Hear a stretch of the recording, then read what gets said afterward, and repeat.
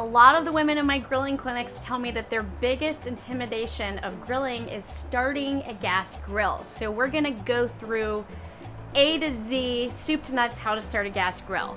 So if you watched my safety video, you know that you can actually test your grill to make sure you don't have any leaks with your propane down here at the propane tank and also in the hose.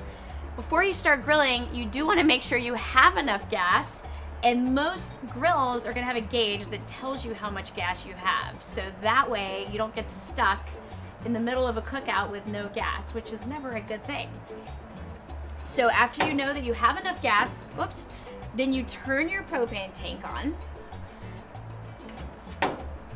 And if you look at your grill, you're gonna see that on the knobs, there's usually something that looks like a little lightning bolt, and that's where you need to put the knob to put it into position.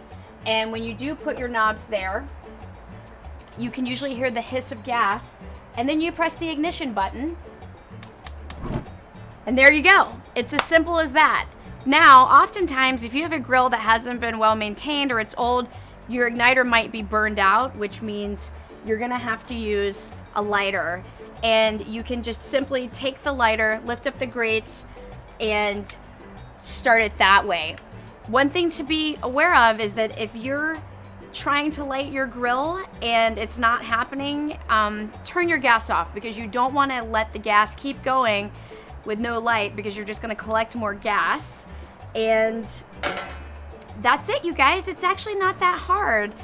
What's great about gas is that it is simple, it's quick and easy, it's great for weeknight grilling, and you're going to get a lot of great flavor. So I'll see you guys on the next video.